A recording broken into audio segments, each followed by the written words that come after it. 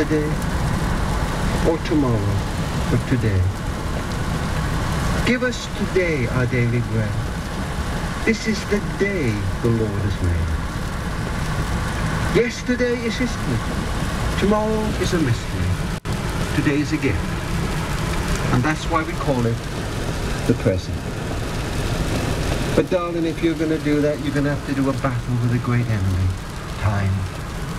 Time's a fascinating thing. You can't buy it, you can't mortgage it, you can't rent it, you can't save it. People say to me, I saved an hour. Oh, really?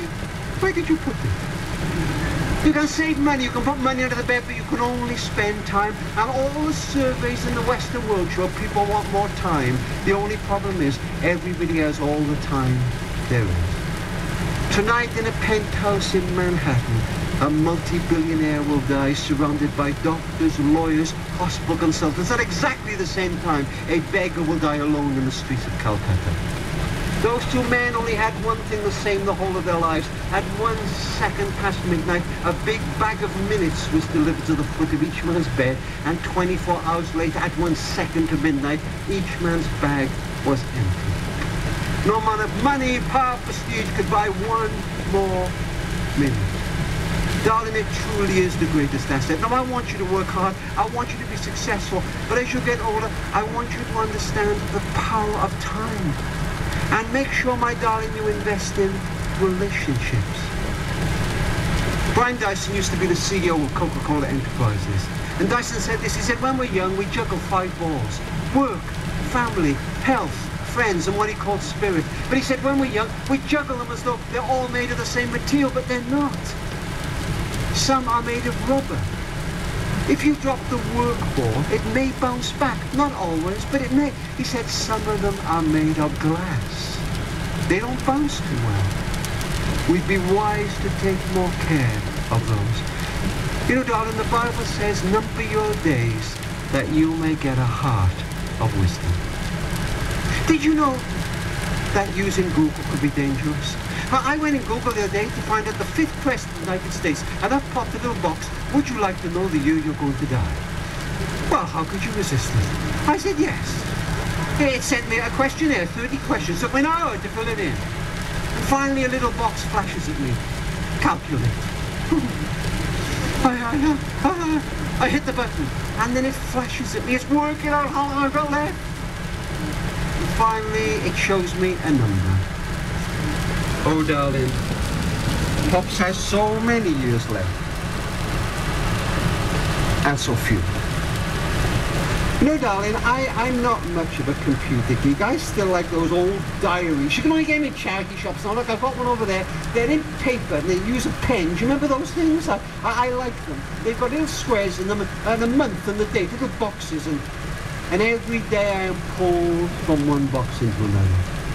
August 19 comes along and it pulls me through a door into its box. Along comes August 20 and says, he's mine now, and pulls me through the door into its box. And darling, so I go on through my life. There is for me a box that has no doors. So then I'm going to die.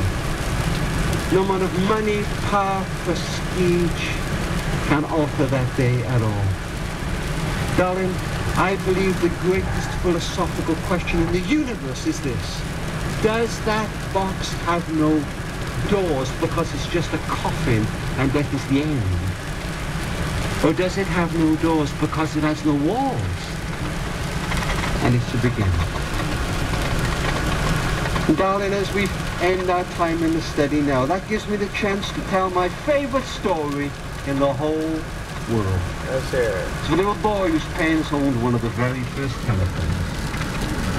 He lived on the plains, and he said, I was 9 years old when they delivered it, a big wooden box, and my mum would wind it up and she would say, information, please. And the voice would say, this is information. And information, please, would tell them the weather or get them a number or even tell them the time. And one day, said, my mum and dad were out and I banged my thumb with a hammer. And there's no point crying because there was nobody in. And then I remembered the telephone. And I got a stool and I stood on it and I wound up and I said, information, please. And the voice said, this is information. And I said, I banged my thumb. And the information, please, said, is your mummy in? No. Is your daddy in? No. Is it bleeding? No. Could you get to the icebox? Yes. Hold some ice against it. He said it worked. He said after that I rang information police for anything. Information police helped with my job to be homework, she told me where Philadelphia is. Information police taught me to spell disappear. And when my pet canary died, I cried and said, why would God make anything that can sing so beautifully and let it die? Information police said, Paul, you must always remember there are other worlds singing. And then my parents moved to New York City and I was out of our area. And anyway, I didn't believe information police could live in this new plastic phone, and I never rang her again. So I was 24 years old. And I flew into my old town and I'm in the airport lounge and I look at the phone and think, I wonder. And I dial and I say, information please, and the voice says, this is information. And I say, could you teach me to spell disappear? And she said, I expect that is better by now. And I said, have you any idea what you meant to me? Sure, have you any idea what you meant to me? We couldn't have children of our own. I still love it when you rang. No, I'm Sally. You remember that, don't you? But I'm not very well. Only come in a couple of hours a week. But if you're in my area, please ring me. And I promised I would, and I used to, and we would often talk. And one day I rang. And I said, information, please. And a different voice said, this is information. And I said, could I speak to Sally? And the lady said, oh, sir, I'm so sorry. Sally died a couple of weeks ago. She was very ill. She only came in occasion. Oh, I'm sorry to trouble you. No way. Is your name Paul? Why, yes, it is. Well, Paul. Sally said, if you happen to ring, we must be sure to give you this message. Paul, you must always remember there are other worlds to sing. Darling, I want you to be successful, but I want you to walk through life with your eyes a little higher.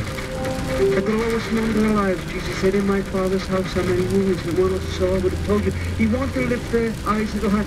And darling, that won't answer all your pain. Don't let people, even religious people, give you easy answers to your pain, but it will explain some, and it will bring you hope, and it is real.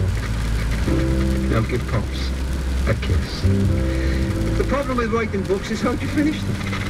And I wrote the Wisdom House book and I wasn't sure how to finish it. And then I came across some words which apparently hung on the wall of Mother Teresa's office.